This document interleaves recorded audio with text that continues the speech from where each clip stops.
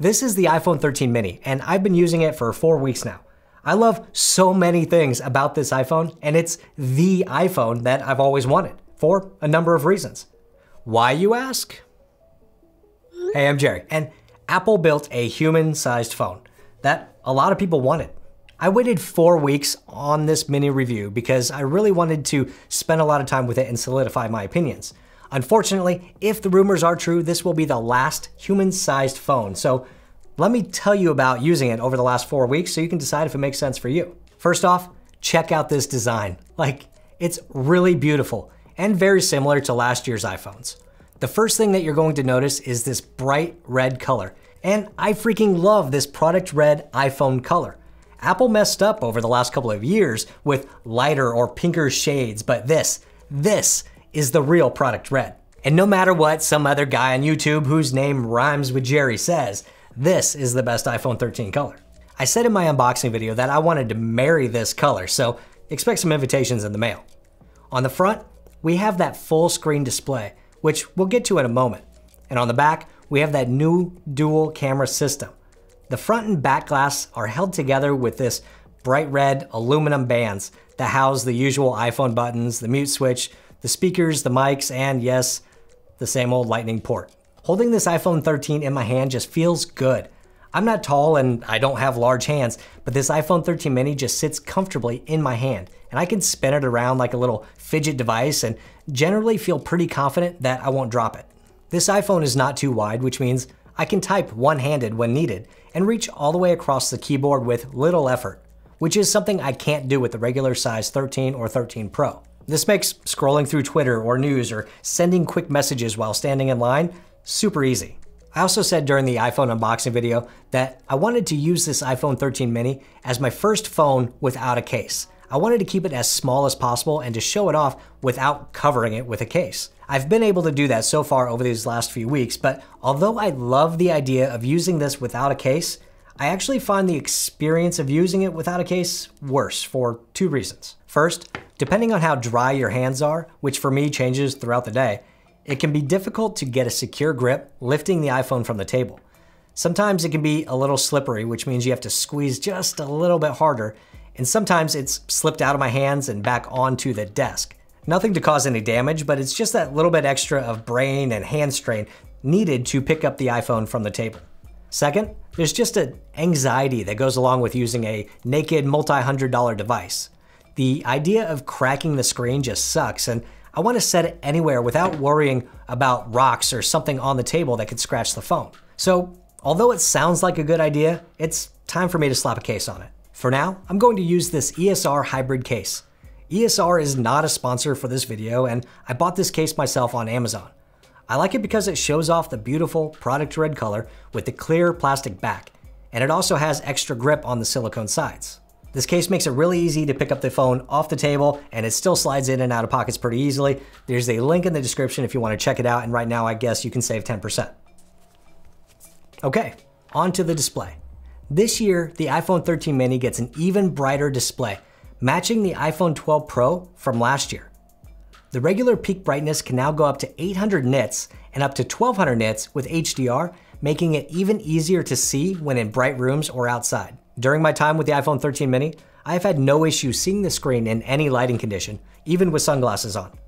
And with HDR, movies, videos, and even photos shot on the iPhone really pop. The display on the mini is limited to 60 Hz, unlike the 120 Hz ProMotion display on the iPhone 13 Pro. However, what I'm finding is that on smaller screens like the iPhones and even the iPad mini, the lack of ProMotion is really not an issue for me. When you compare the screens side by side, sure, you can see a difference. But in regular use of devices this size, I don't miss ProMotion at all. I usually scroll, read, then scroll, read. The brightness and clarity of the 5.4-inch Retina display are very good, and enough for what I need on a display this size. The notch at the top of the display has been slightly narrowed, but not enough to make any difference versus previous iPhones, and doesn't add anything to the display. And Face ID seems to be no different than previous versions.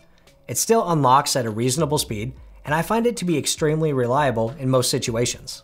I know some people have issues with Face ID, so I have 2 quick tips. First, when scanning your face, hold the iPhone about chest height where you'll usually be unlocking it, instead of parallel to your head. Second, scan it again using the alternate appearance option. That's kind of like adding another fingerprint with Touch ID. And let me know below if you've had any Face ID issues and if this helps. The speakers on the 13 mini are good.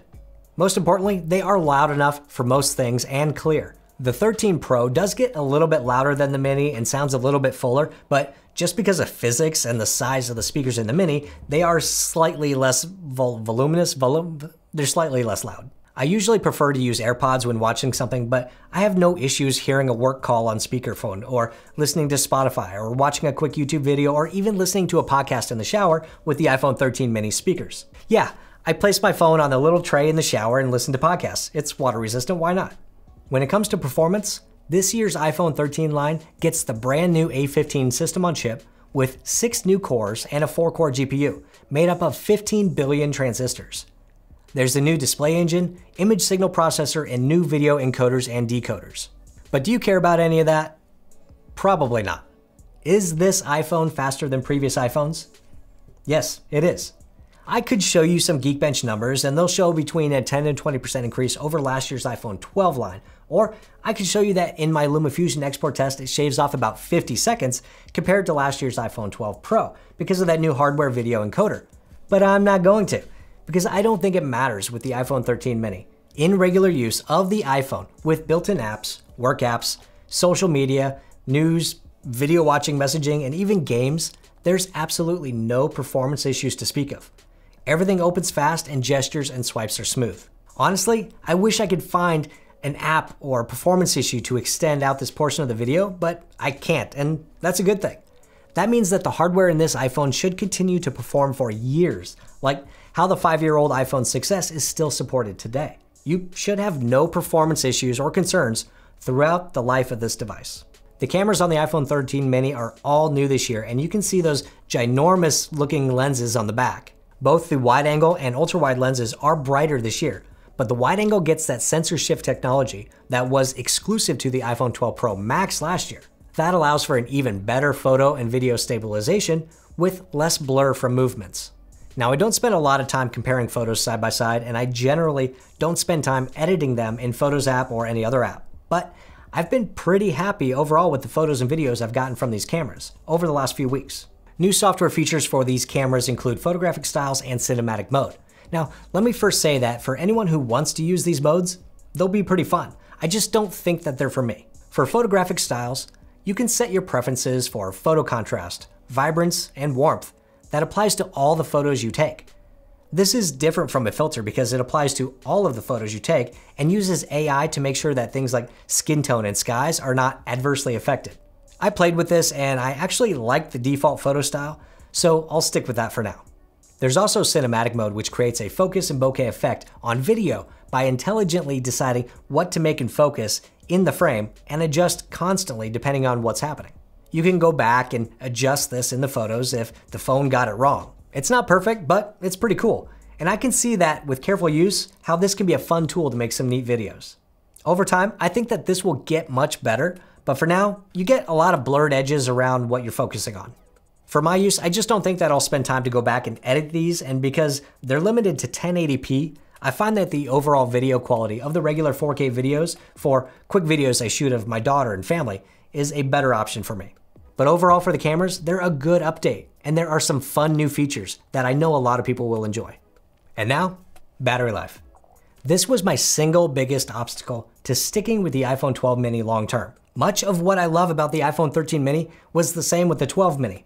Actually, I should probably go out and check out that review again just to see how similar it was. But the iPhone 12 mini just gave me battery anxiety. Even though I spend most of my time at home these days, still, I don't like getting to the end of the day and running out of battery or running on fumes. Actually, if I was going into the office, I would have less battery anxiety because I would be plugged into CarPlay and charging both to and from work. But regardless, the battery in the iPhone 13 mini is better this year. Apple says that the 13 mini gets up to 17 hours of video playback versus the 15 hours in the 12 mini. And overall, I end the day with about 20 to 30% battery life and between 3.5 to 5 hours of screen on time, which is comfortable for me. I do spend time on other devices during the day like the iPad mini or one of my other 19 devices, But for mobile devices, the iPhone still gets a majority of my screen time. As far as the price goes for the new iPhone mini, it starts at $699 for the base 128GB model, and you can bump it up to 256GB for $799 or 512GB for $999. I personally like to go for the 256GB storage on my iPhones. I find it's the sweet spot for holding some downloaded content and leaves plenty of room for photos and videos before they can get uploaded to Google Photos. Overall, I think that the iPhone 13 mini was the perfect upgrade for this year, and I love this device.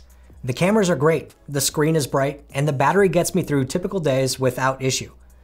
I don't miss the Pro Motion on the 13 Pro, but I do kind of miss the macro and telephoto from the 13 Pro. Just not enough that I should say you need to get the Pro. For most people who want a human-sized phone, the mini is the one to get. But if that's you, you need to hurry because it may not be around next year. Anyway, subs and thumbs, and I'll see you next time.